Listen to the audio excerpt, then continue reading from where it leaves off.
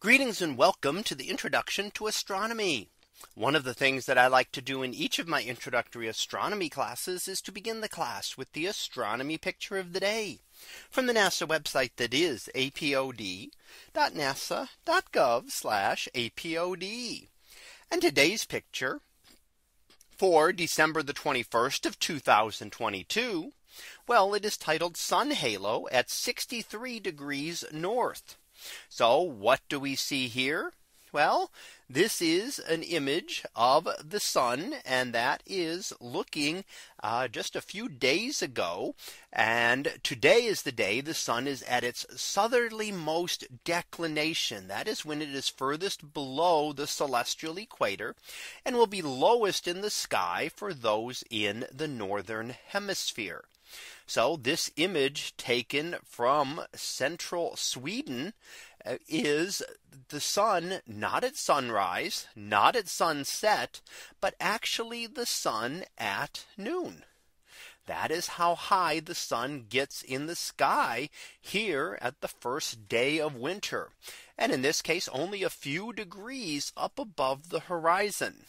Now you'll notice this at all latitudes, but it can be more extreme as you get further north when you get days with very little sunshine, because the sun is above the horizon for only a very short period of time.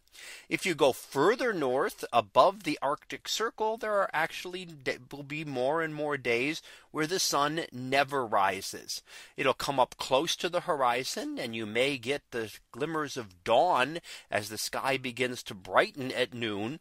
But the sun will never actually get up over the horizon if you go far enough north at this time of year. Now here we see also the halo of the sun, which occurs when ice crystals will then bend the light and give an image of the sun, image around the sun, that circular region around the sun that shows where the sun is, and that is caused by ice crystals within our atmosphere.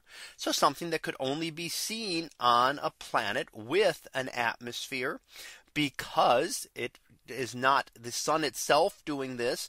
It is the bending of the light as it comes through the atmosphere and being scattered off of those ice crystals that gives us the halo that we see here. Now the sun is then today reaching its lowest point in the sky for those in the northern hemisphere, and will start to get higher and higher in the sky over the coming months as we head from winter into spring.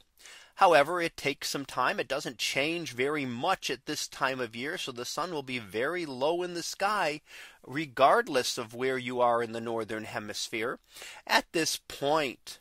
So we will see that, and you'll notice that if you look out at the sky today, regardless of where you are, and the sun will be very low in the sky for those in the northern hemisphere and very high in the sky for those in the southern hemisphere.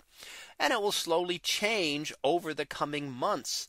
And you'll note that if you look at the lengths of shadow cast at noon, it will be very long right now. But if you were to do that over the course of the next few months, you would watch that shadow get shorter and shorter until it reached its shortest point in the middle of June, when we reach the summer solstice. So today we see the very close to winter solstice sun at noon, very low in the sky, as imaged from central Sweden. So that was our picture of the day for December 21st of 2022.